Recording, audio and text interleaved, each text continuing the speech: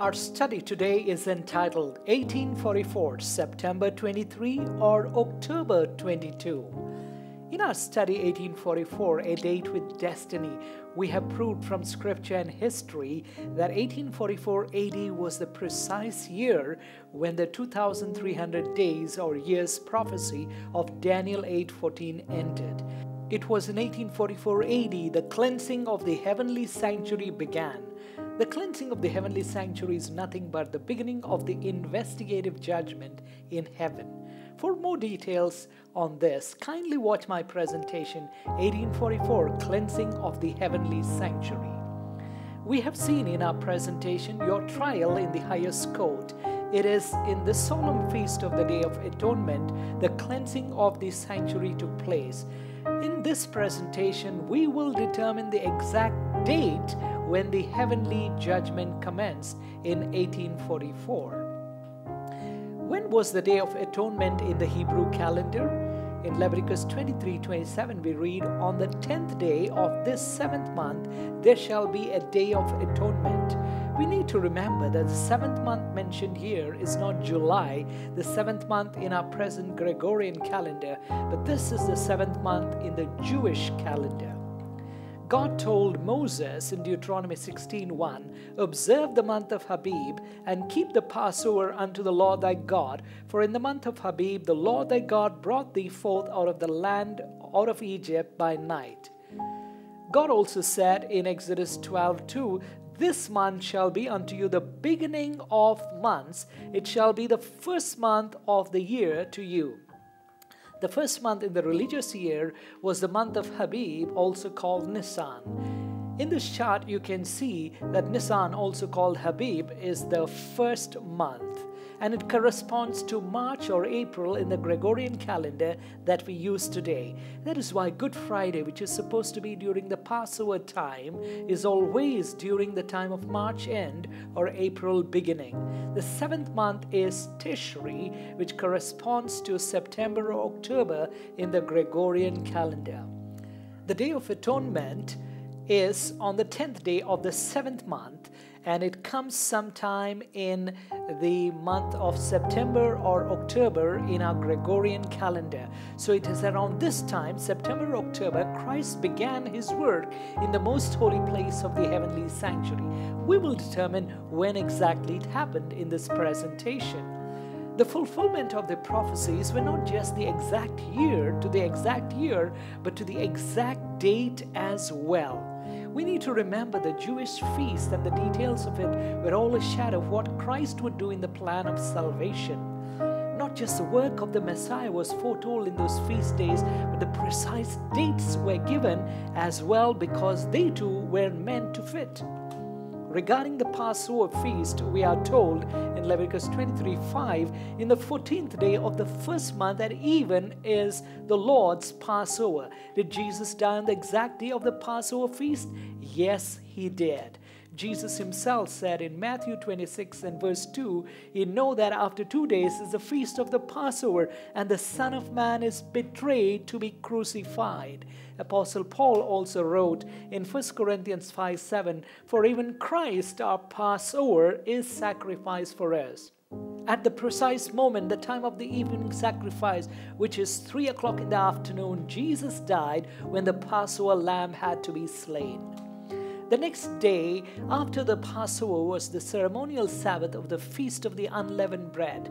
After this ceremonial Sabbath, the next day, that is on the 16th of that month, was the Feast of the First Fruits, Leviticus 23:10 and 11.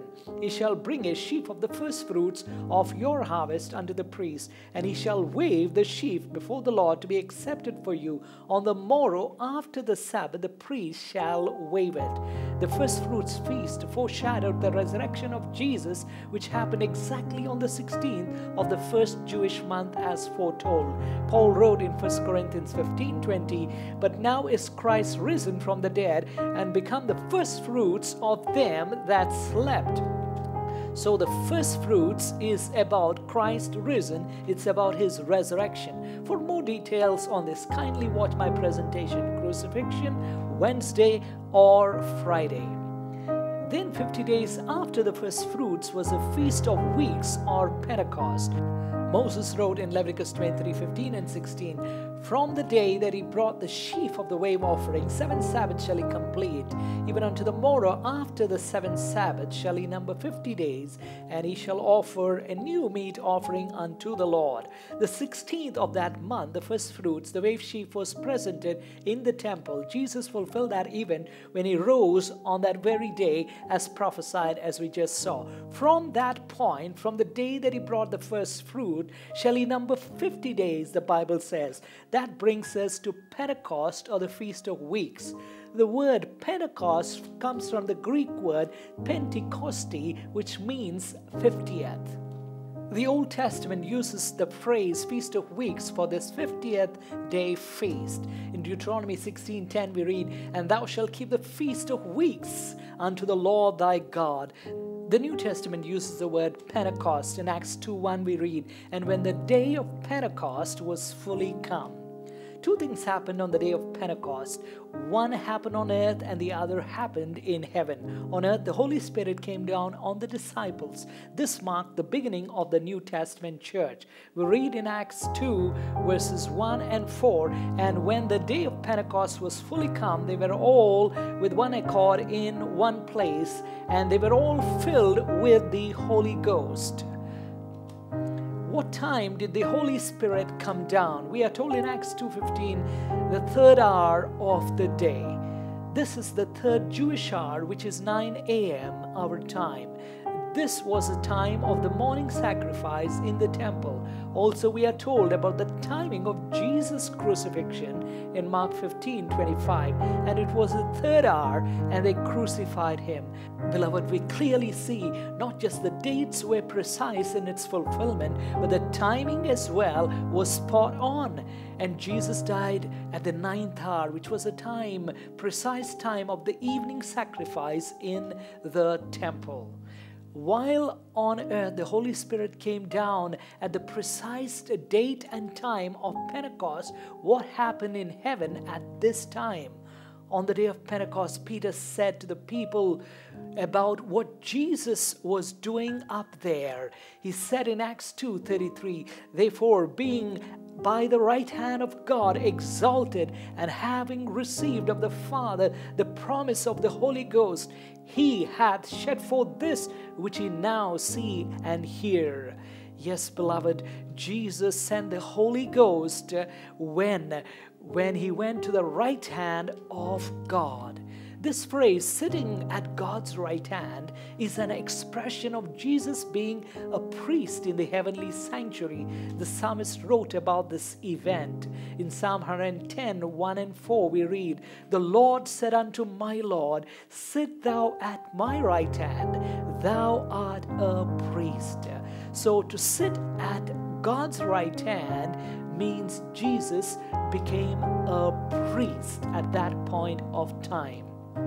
In the New Testament also we see this confirmed by Apostle Paul. In Hebrews 8, 1 and 2, we have such an high priest who is set on the right hand of the throne of the majesty in the heavens, a minister of the sanctuary and of the true tabernacle with the Lord pitched and not man. So when Peter said that Jesus sat at the right hand of God and sent the Holy Spirit, we understand at this point of time Christ commenced his heavenly sanctuary work as the high priest. When Christ began his work in the holy place of the heavenly temple, the Holy Spirit began his work on earth with the church and through the church. The timing of Jesus starting his work in the holy place of the heavenly sanctuary was precise according to prophecy on the day of Pentecost.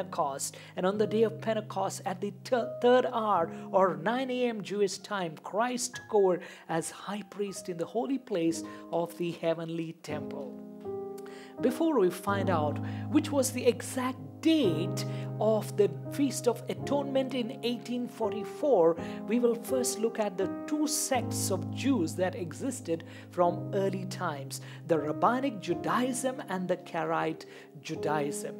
Just like in the New Testament time, there were two distinct sects of Jews. Remember the Pharisees and the Sadducees? They developed also two distinct sects of Jews, the Rabbinical Jews and the Karaite Jews, for the last 2,000 years. Rabbinic Judaism, also called Rabbinism or Rabbinicism, or Judaism espoused by the Rabbinites, has been the mainstream form of Judaism since the 6th century AD. On the other hand, the sect of the Karaite Jews, it is said they were the remnant of the Sadducees of the 1st century sect that followed the Hebrew Bible literally and rejected the Pharisees' notion of an oral Torah. It was toward the end of the 8th century AD this back to the Torah movement in Judaism arose in opposition to the Rabbinite Judaism. It is called Karaism, or they were called the Karaite Jews. The golden age of the Karaite movement lasted from the end of the 10th century to the beginning of the 11th century, when the Karaite communities appeared throughout the Middle East, the Byzantine Empire, and North Africa, to name a few. According to different estimates, around 30 to 40% of the Jewish population at that time followed the Karaite movement and their calendar. What is the difference between the Rabbinic Judaism and Karaite Judaism? The Rabbinites followed the traditions of the Talmud in addition to their scriptures, but the Karaites abandoned all such traditions and just went with the Torah. This necessitated differing from other Jews in the manner in which they kept their calendar, and this meant they often kept their festivals in different months than the Rabbinic Jews did. Now we will look at the different calendars that are used by the Abrahamic religion. The Gregorian calendar, which we use today, is a solar-based calendar. They just count the number of days the earth takes to revolve around the sun once, and it takes around 365.25 days. Since we don't have a quarter day in the calendar, it is rounded down to 365 days a year, and every fourth year, called the leap year, one full day is added to make up for the 0.25 days that were left out. The Muslims, on the other hand, have a lunar calendar for their religious purposes. They just count the number of days it takes for the moon to revolve around the earth once. From one new moon to the next, it takes around 29.5 days. So you can see in their religious calendar, the days are 29 or 30 days each month. So 12 lunar months would add up to 354 days, which is about 11 days short of the solar year of 365 days. So every year, their feast days falls around 11 days backward because their religious calendar is only based on the phases of the moon. That is why you see here, as given in the chart, Bakrid in 2019 was on 11th of August, but in 2020 the same feast was on the 30th of July, and in 2021 it was on 20th of July. So in 33 years, they fall behind 363 days, which brings them almost where they were 33 years back with the seasons of the year. So in the year 2054 AD, Bakrid will fall very close to July 20 as it is this year. The Jewish calendar is computed with a combination of both solar and lunar cycles. Like the Muslim calendar, they begin their month in the new moon and have 29 and 30 days alternating most of the time for the 12 months of the year. So 12 lunar months would add up to 354 days, which is about 11 days short of the solar year, which is 365 days. The Jewish calendar uses an intercalary month, that is adding an extra month. Every second or third year, they add the 13th month to the calendar. The 12th month is called Adar, and the 13th month is called Adar 2. In a 19-year cycle, they would have added 13th month a total of 7 times to their calendar. And every 19 years, they almost synchronized where they were to the very date 19 years back. The Gregorian calendar that we use today also adds an extra day in February every 4th year, don't they? And that year is called the leap year. So this intercalary, that is adding a day or a month in the calendar, is an age-old practice to keep up with the seasons of the year. The Jews and Muslims begin their months when the new crescent moon is first visible. This may occur, weather permitting, 18 hours or more after the astronomical new moon. Sightings are attempted soon after sunset. If the new crescent is large enough and is far away from the setting sun and at the right angle, then it will be seen and the new month will be declared to have begun. Another important criterion in determining the first month for the Jews in the Bible times was the ripening of the barley during the month of Habib. Moses wrote about the feast of the first fruits in Leviticus 23:10. Speak unto the children of Israel and say unto them, when ye come into the land which I give unto you, and ye shall reap the harvest thereof, then shall ye bring a sheaf of the first fruits of your harvest unto the priest. We have seen earlier in this presentation that the first fruit was on the 16th day of the first month, 2 days after the Passover. Now, this is a fantastic system that God gave the Jews to connect the first month of the year to the harvest of the field. Remember, the harvest of the field synchronizes with the seasons of the year, the solar cycle. So the Jewish months, though they were lunar months, God made sure the year was completed based on the solar cycle through these feast days, which were harvest-centered. God brought the children of Israel out of Egypt on the day of the Passover, the 14th day of the first month. So we can expect the barley harvest was ready for harvest around this time. But before God delivered them from Egypt, God sent 10 plagues on the land of Egypt. The Bible says in Exodus 19:31 and 32, and the flax and the barley was smitten, for the barley was in the ear, and the flax was bald, and the wheat and the rye were not smitten, for they were not grown up. So we have the evidence from Scripture that the barley was ripe during the time of the Passover, but the wheat was not grown up yet at this time. They would be ready for another feast, the Feast of the Weeks, the Pentecost, which would come 50 days after the first fruits of the barley, as we have seen earlier. The Scripture says in Exodus 34:22, and thou shalt observe the Feast of Weeks of the first fruits of wheat harvest. So you clearly see the feasts that came during the different lunar months were tied to the harvest of the field. Since 12 lunar months of 29.5 days would be 354 days, 11 days short of the solar year of 365 days, the adding of an extra month, the second Adar, at the end of the year, every second or third year, was not pre-planned, but it was done after watching the harvest of the field.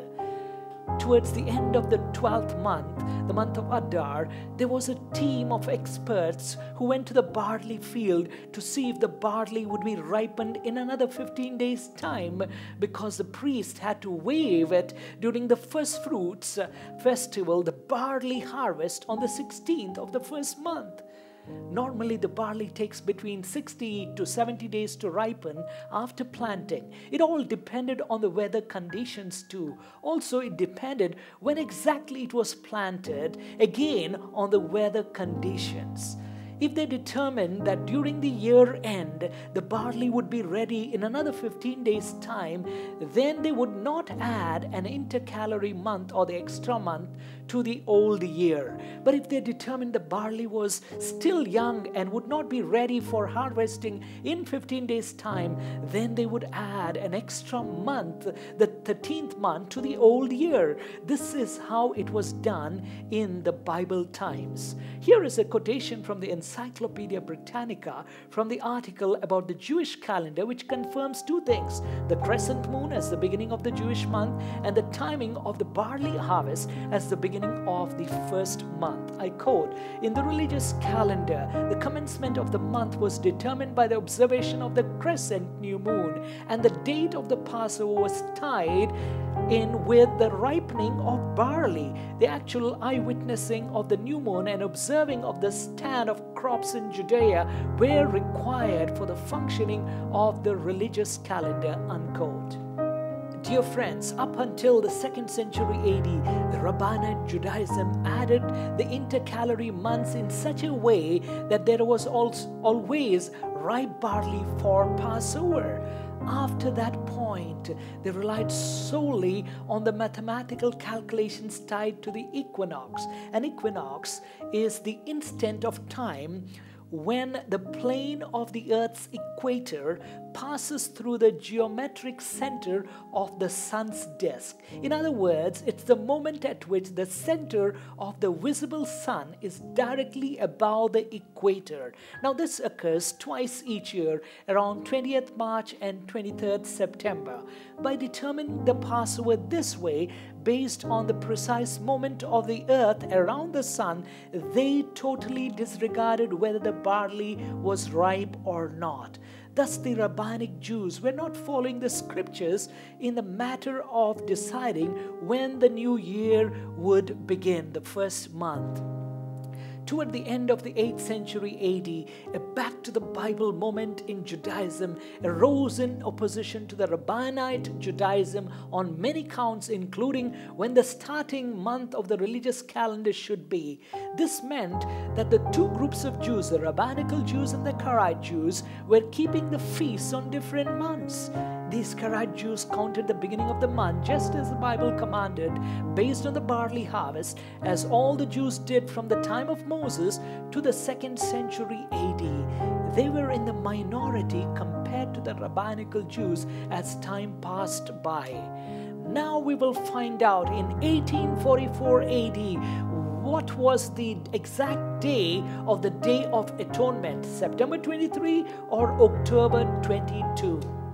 Remember, the first month, according to the Bible, was to be determined on the barley harvest and not on the equinox. The rabbinical Jews, who were in the majority, observed the Day of Atonement on September 23, 1844. As shown earlier, they determined the beginning of the year solely on the mathematical calculations tied to the equinox. They did not consider the biblical instructions of the barley harvest to determine which was the first month. But the Karaite Jews observed the Day of Atonement on October 22 in the year 1844 AD, based on the Bible reckoning of the Jewish months, which was connected to the harvest of the field. Also, since the Temple of Jerusalem was destroyed in AD 70, and there have never been a temple, earthly temple ever since, presenting a barley harvest in the temple by the priests became a non-functional matter. So these majorities of Jews did not follow the seasons based on the harvest, but only looked at the solar cycle. As we conclude, in 1844, was it September 23, the biblical Day of Atonement, or was it October 22? It was October 22 indeed in the year 1844, based on scripture and not on tradition. So, beloved, it was on October 22, 1844 AD, Christ stepped into the most holy place of the heavenly sanctuary on the real Day of Atonement, as per scripture, to begin the solemn work of the cleansing of the sanctuary, the work of judgment. That's about 1844, September 23 or October 22. Thank you and God bless.